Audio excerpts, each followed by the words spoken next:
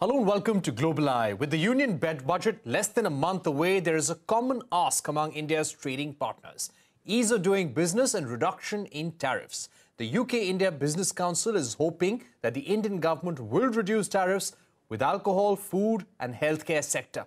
This comes as a free trade agreement is being drawn up by the two countries. However, the US-India Business Council has asked the Indian government to make India an attractive destination for US investors, along with making a standardized process for reforms as well.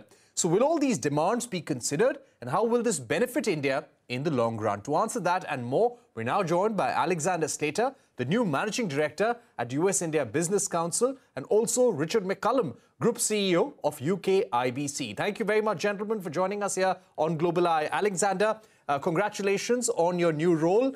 If I could begin by asking you about some of your recommendations and negotiations with the Indian government. One of the points that USIBC and US businesses have been highlighting over the past few months is more regulatory stability and standardized and predictable process of consultation for reforms. Which would be some of these practices or some of these regulations that you would like to outline for us? Thanks, Purchit. I really appreciate the kind wishes on my new role and also for the opportunity to speak about these issues here tonight. Let me first start by saying that I think that the government of India is a wonderful partner for businesses wanting to set up shop in India and wanting to expand their market presence.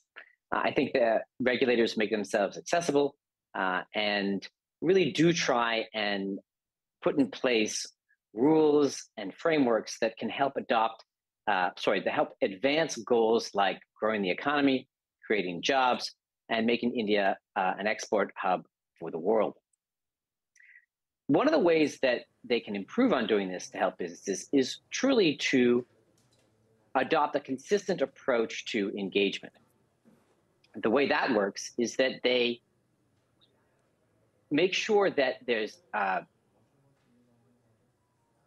framework for engaging that is timely, that is predictable, and that is regularized, so that folks don't, let's say, get a new framework on a Friday night and have Monday to respond, for example.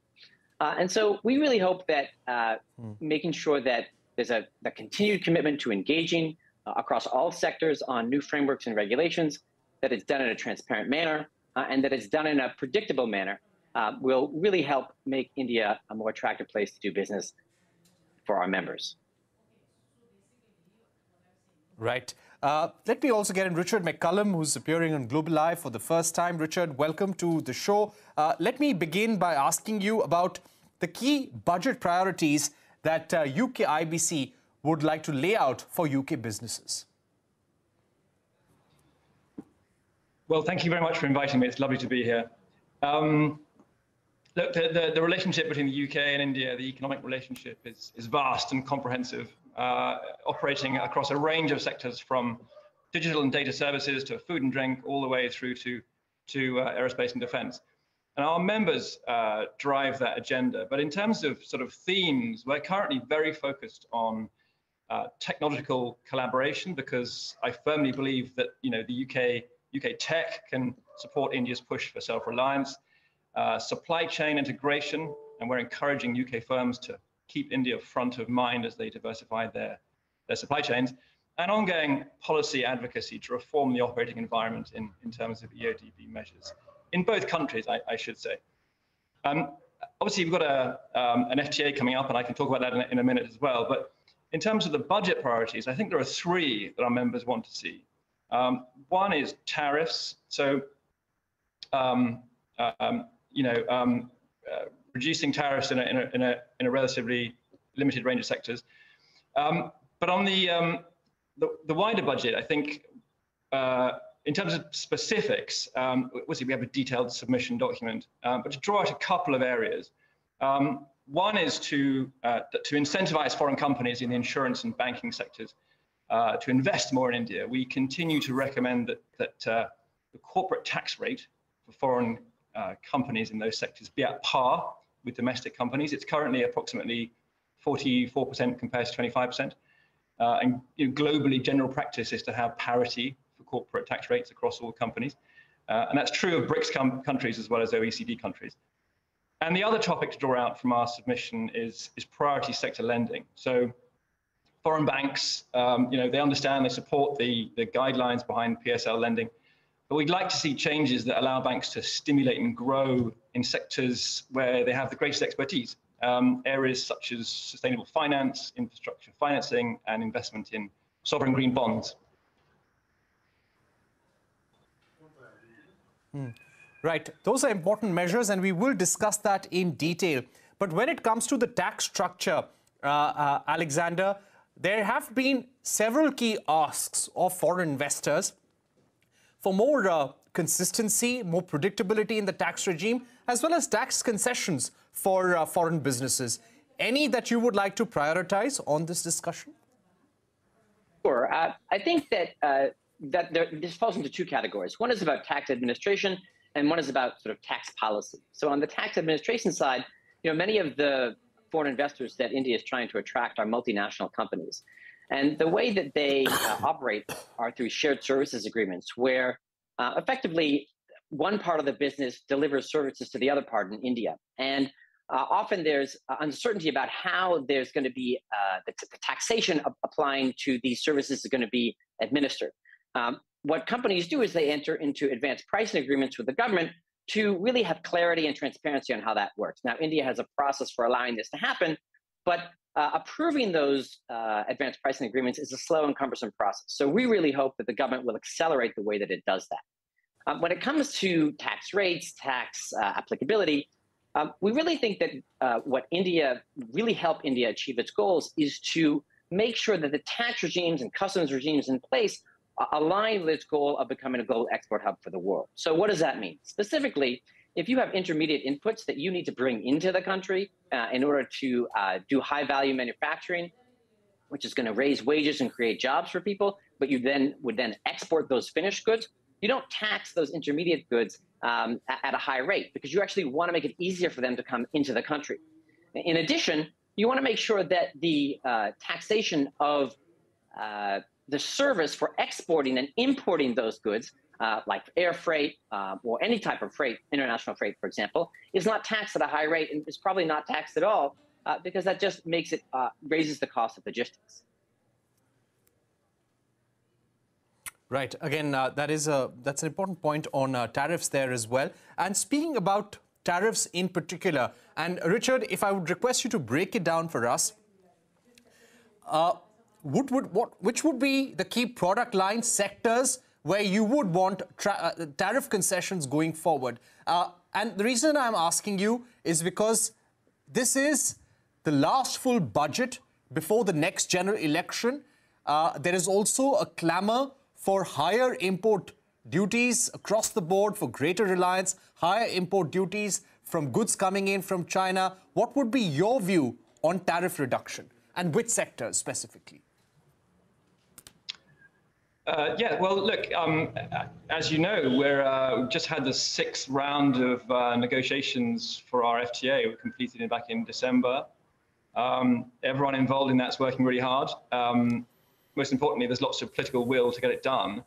And I think, for businesses from both countries, there are kind of three key priorities, one of which is tariffs, but not the only one. So in terms of tariffs, reducing tariffs in a relatively limited range of sectors, including alcoholic spirits, food, and in the healthcare sector. But it's not just about that for us. It's also about standards and customs procedures. So, reducing non-tariff barriers for goods trade, for example, by aligning standards and simplifying customs procedures. And also very important for our members is IP protection and data protection, because if you want to drive the innovative, digitally driven industries that we think will underpin this relationship in the future, you need to be thinking about those things. Right. Coming back to Alexander at this point. Alexander, there have been a range of issues that US and India have been negotiating. Any measures when it comes to judicial reforms, regulatory reforms that you would be seeking from the Indian government? Sure. One of the ways that I think India can advance its foreign investment goals is to finalize the rules for overseas direct listings. India has some of the greatest startup companies in the world. It's got a very dynamic startup ecosystem. It's got a law on the books that allows for direct overseas listings. But in order for that to become actionable, in order for Indian companies to raise capital overseas in a relatively smooth fashion, these rules that implement that law have to be finalized. And it's been some time, actually, over a year, since those rules have, we've been waiting on those rules, and we're really looking forward to seeing them. Right. I would also like to ask you about some other measures when it comes to increasing investments. A lot of the investments from the United States, especially when it comes to the China +1 strategy, Alexander, we see that going towards Vietnam because it offers FTAs. It has FTAs with over 50 economies, a very strong electronics manufacturing base as well. If India has to win this race, because it's widely believed that the China +1 opportunity will not be there forever, and the time is ticking. So what can we do to seize the opportunity and the budget? If it wants to help global businesses come to India, set up shop, set up manufacturing, what more can be done?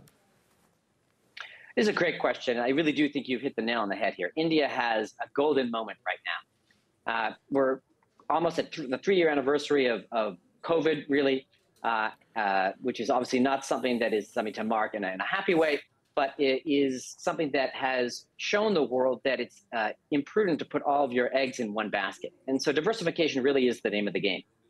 Now, when I look at our schedule for the upcoming year, one of the things that I think is so impressive is that the planned visits, or the visits that have already happened, are happening and are going to happen, of CEOs of American companies to India are substantial. And what I think this shows is that companies are really kicking the tires on India as a potential source of friendshoring. Secretary of Treasury Janet Yellen was here in November of last year. She talked about the friendshoring initiatives that go on between the U.S. and India. Many of the companies that are part of this network are Indian companies. They do great work in places, in sectors like healthcare, digital transformation, and fiber optic equipment. But the way that India can really ramp up investment from foreign companies to take advantage of this is to open up its domestic market and make sure there's a level playing field for doing business here. The reason for this is that, look, India is in a competitive environment with Mexico and Vietnam for being a diversification site when it comes to supply chains. But what companies really want when it comes to India, what distinguishes India from these other companies, is the size of its domestic market and the future growth opportunities there. India is going to be the fastest growing large economy in the world this year, 2023, and it's projected to be the fastest growing large economy in the world next year. CEOs know this, right? And so if what you want to do is make this a place for global manufacturing, you have to also give the carrot of making the domestic market a place where these products can enter and be distributed. So again, making it a level playing field here to do business and making sure that there's full market access for things like government procurement will really go a long way towards promoting India as a supply chain diversification site. Right. Richard, my final question to you, and this would be the same. China +1, how can India take advantage of that? What is missing when we compare it to Vietnam and other Southeast Asian economies? Yeah, good question. Thank you. Look, to be frank, I mean, among our members, and we survey this, multinationals within our membership are more optimistic than ever about investing in India. I mean, perhaps that's driven by COVID's disruption of supply chains. And I think the government in India is rightly encouraging investment by building world-class infrastructure and continuing to reform its operating environment. But we're seeing an increase in the level of interest among our companies who want to look at diversifying into India. At the same time, I think we in the UK have more to do to update people's awareness about India's tremendous rise and relevance in this space. I mean, this is my 18th year living and working in India, and I spent a lot of that time trying to persuade people in the UK and companies in the UK that this 21st century will eventually become the Indian century. And actually, I think it's arrived, starting now with an Indian decade. there's a tangible and tremendous confidence about India right now. And we need to make that clear to companies in the UK. And I think the FTA gives us a really great opportunity to do just that. All right. Thank you very much, Richard McCallum, Alexander Slater, for joining us here on Global Eye, giving us your view on Budget 2023 and what India can do to seize the China Plus One opportunity. We're heading into a short break here on Global Eye, but don't go anywhere. COVID cases continue to surge in China as WHO warns the country is underrepresenting the actual number of cases and deaths. A discussion with Anant Krishnan of The Hindu and Chinese human rights activist Jennifer Zeng on the other side.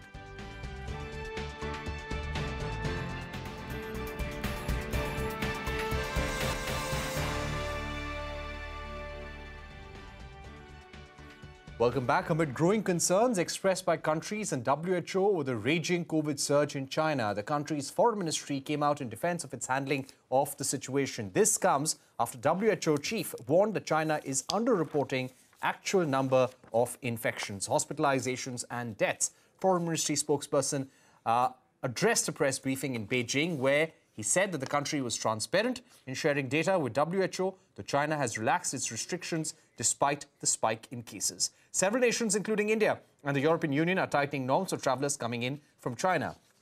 Let's open this up to Anant Krishnan, China correspondent of The Hindu, Jennifer Zeng, Chinese human rights activist. Thank you very much for joining us. Jennifer, if I could begin with you, the WHO has warned the world that China is underrepresenting the number of cases of COVID and the deaths resulting from it. According to you, what could be the extent of the COVID situation, the COVID outbreak that we're now seeing in China? Yes, I think many Chinese experts or observers have made this conclusion or observation that the official CCP number sometimes could be 10,000 less than the real number. So according now, the National Health Commission of China has stopped releasing COVID-related figures. Now many provinces are releasing their own figures based on survey because they've stopped doing the test. So according to the survey of many provinces, at least in Sichuan province, they openly admitted that the infection rate is already over 60, and now that was several days ago. So now it could be over 80. And also from many, many people who share their individual knowledges about what they know about the infection situation around them. So now it is widely believed that the average infection rate of the entire population could be somewhere between 60 to 80, even to 90% of the population. All right. Let me just take that to Anant Krishnan as well. Anant, what are the numbers that have been shared by the government, by the Chinese government in their daily briefings? What is the latest number of deaths and the number of COVID cases? And are you actually seeing hospitals, the healthcare system getting overwhelmed?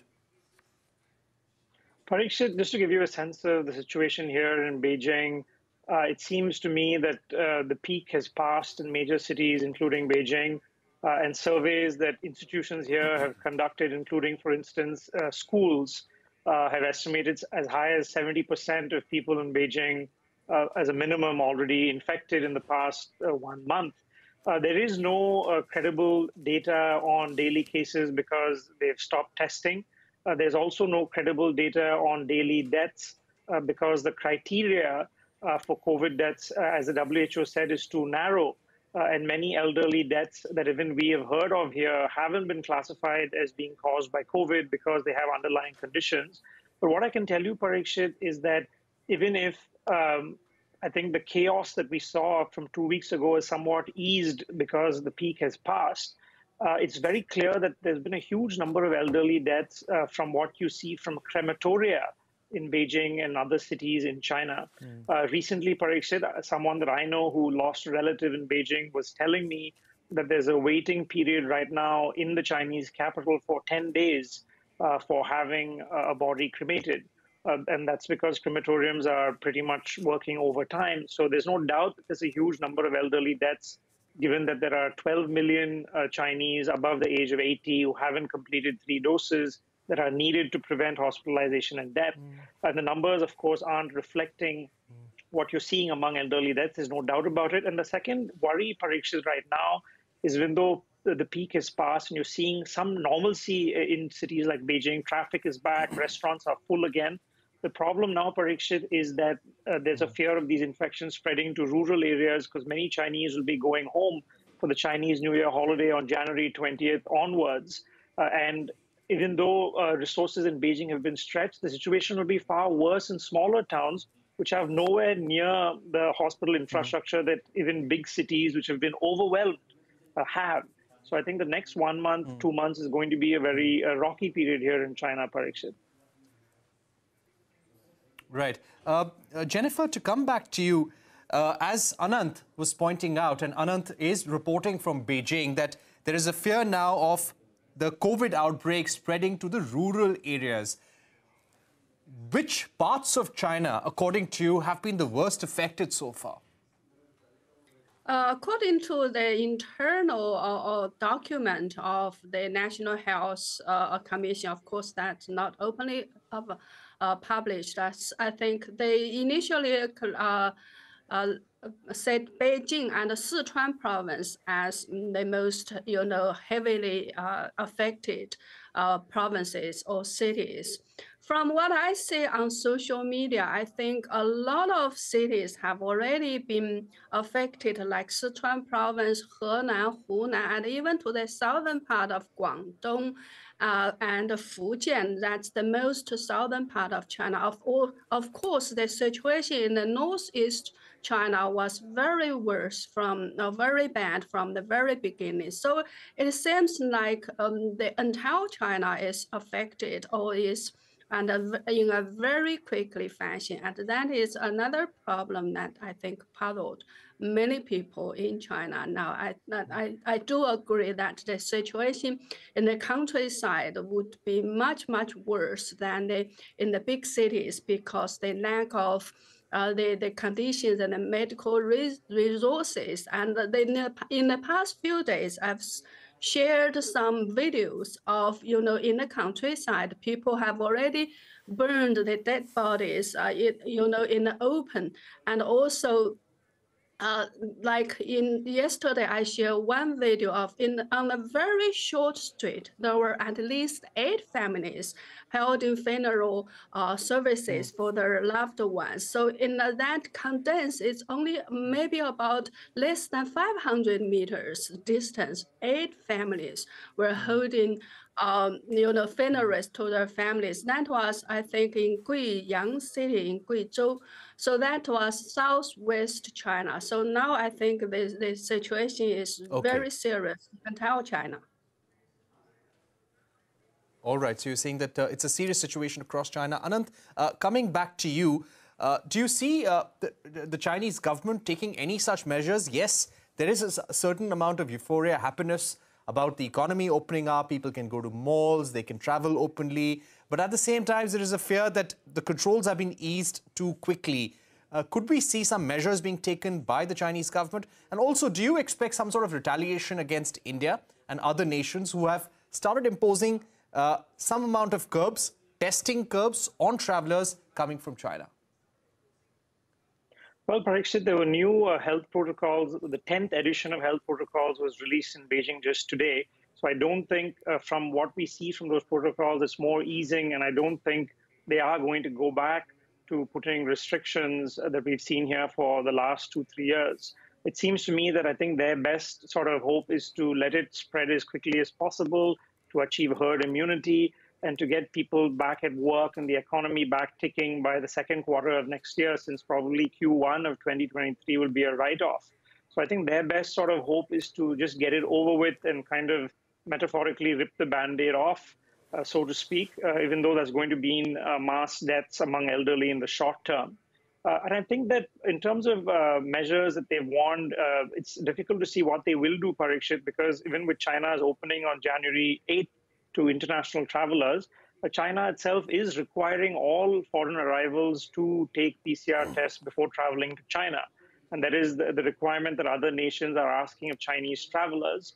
So in that sense, I think some officials that I've spoken to from other countries are a little bit puzzled, given that China itself is going to be asking for that requirement. But at the same time, I think that Parikshit, health experts are saying that so far there have been no new variants discovered in China. I know there's been some alarm about this in India, but the reason for the spread, most cases here have actually been mild. But the reason it spread so fast is because essentially a first wave nationally in China, and it's a population with low immunity. It's not that so far, at least, and hopefully you won't see a worse variant that's emerged. But so far that hasn't happened yet, Parikshit. That's something that we should also note. All right, we've run out of time, but Anant, Krishnan, Jennifer, Zeng, thank you very much for joining us here on Global Eye and explaining us the worrying state of affairs with the COVID outbreak in China. With that, it's a wrap on this edition of Global Eye. Thank you for watching. Goodbye.